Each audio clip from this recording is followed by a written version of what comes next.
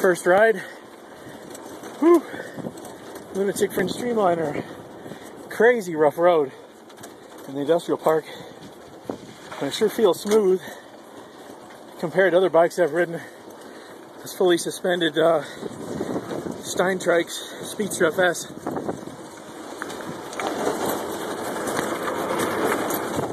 I need to trim some more to get a touch more clearance on my knees. Actually, I don't need to trim, I just raise the front mount about 1/8 of an inch.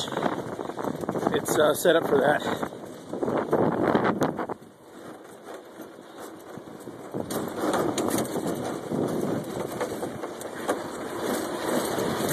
This part's a little bit smoother. As you can see by the trees blowing around, it's a pretty windy day, and I'm fairly stable.